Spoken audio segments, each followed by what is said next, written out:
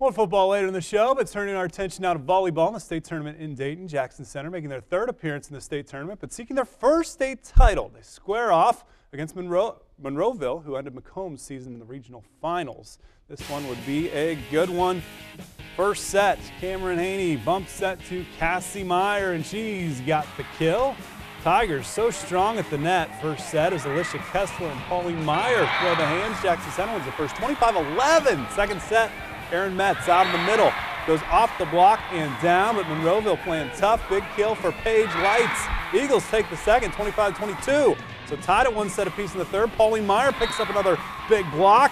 Monroeville keeping pace. Brianna Kramer, one of her 24 kills. Eagles take the third. They go up 2-1, 25-20. But Pauline Meyer starting the comeback. One of her 6 kills in the match right here. Then her sister Cassie Meyer swinging and going cross court. The Tigers rally in the fourth. They win 25-17. We're going to a fifth and decisive set. Cassie takes over. Huge swing off the block and down. One of 27 kills, 5-4 Tigers. Then Meyer back on the service line. Jump serve, clips the tape. 12-7 Jackson Center. Monroeville fights all the way back to make it 14-all, but Aaron Metz, a huge kill for the senior. 15-14 Tigers, match point. Kramer hits it wide. Jackson Center wins in 5. 16-14 Coach Metz. Give me one word to describe this match.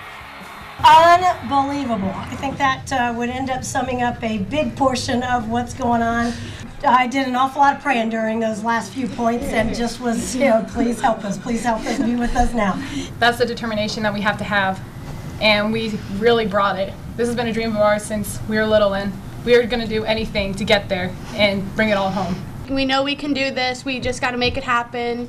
We finish these couple points, and then our dreams are right there for us to reach and grab. We weren't going to lose.